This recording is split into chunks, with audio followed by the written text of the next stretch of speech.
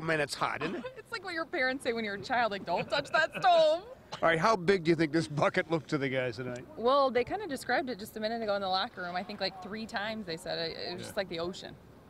So what was kind of the feeling, on the bench, because you were down there, just as this thing was building and building and building? I think Kyrie said it best. It was just such a special night for him. Every time a 3-ball went in, I would see another player with their hands like, oh my gosh, and I talked about it at halftime a little bit with you. To see LeBron turn around to the fan base and let out that sheer sign of emotion. That's when you just know things are really going well with this team, clicking on all cylinders. I had a chance to sit with RG3, Robert Griffin III, and Josh McCown.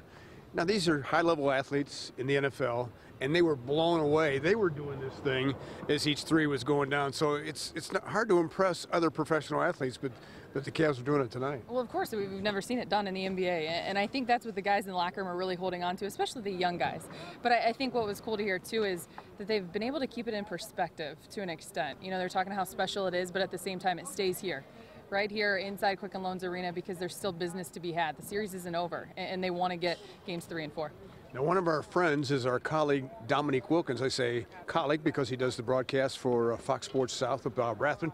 Do you think he's going to want to talk? Yeah, you think he's going to want to talk to us now? Oh, I think because he's a basketball guy, and I know he was probably watching this game doing the same thing. Hand on his head, what's going on? I think he'd be great to hear from.